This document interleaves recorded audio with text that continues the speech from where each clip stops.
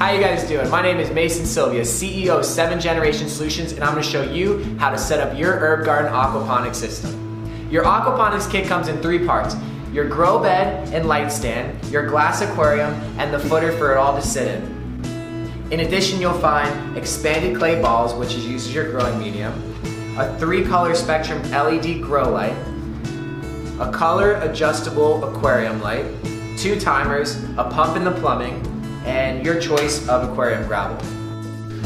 So the first step in all this is you want to clean the gravel. And you want to clean this gravel because it has dust and random particles that you don't want floating around your system.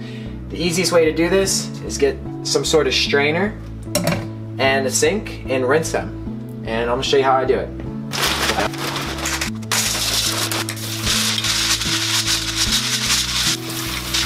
When you're cleaning these clay balls, you want to make sure you have a clean bucket nearby so you can dump these in there, and it'll make your life easier when you're adding them to your grow bed.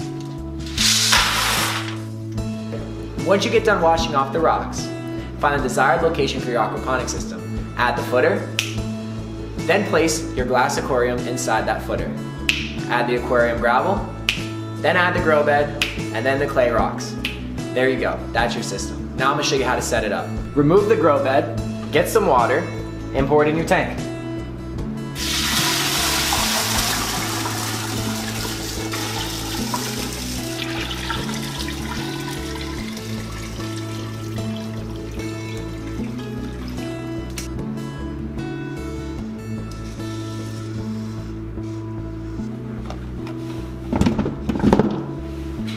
Before you add the pump or any type of water circulation, you need to make sure that your bell siphon outflow is pointed down at a 90-degree angle. This will make sure that all the water that flows out of the grow bed goes into your fish tank. This is your bell siphon, and this is your bell. This controls the fill and drain system in your aquaponics system. You want to make sure that this is always inside of this container. This is the outflow for your bell siphon.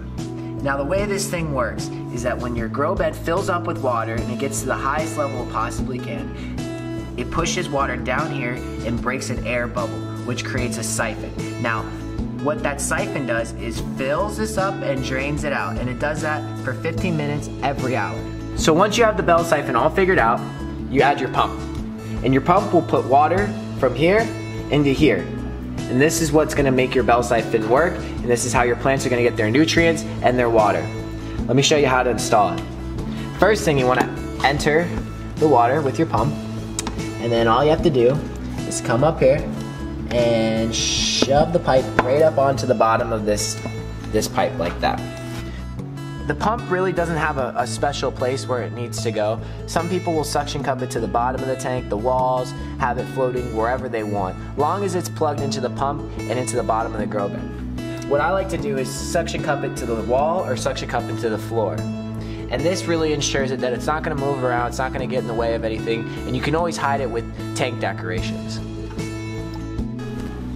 So once your pump is set in place, you want to check again your downstem and your pump line to make sure they are really connected tightly. You do not want that to pop off. Once you get the plumbing all figured out, you can add your aquarium submersible LED light. And the way you do this is you just sink it in the water, come in, and you make sure the suction cup it right up to the bottom of the grow bed. Just like that, and then move the wire to the side.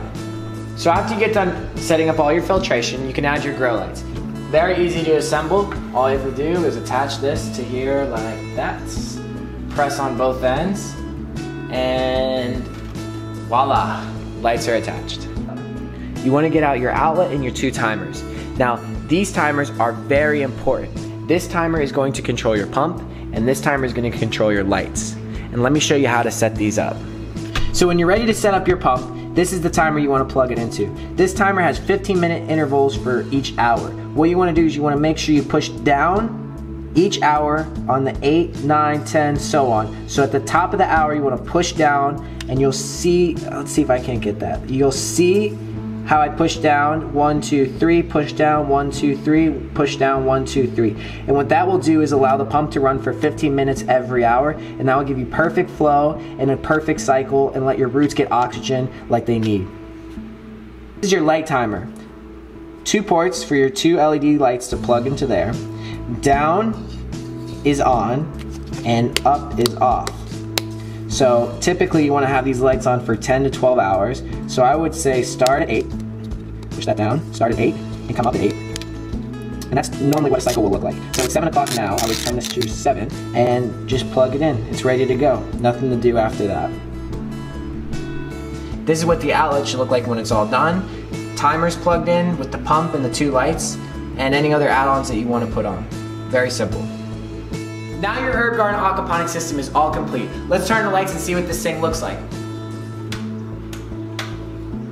Wow, it looks beautiful.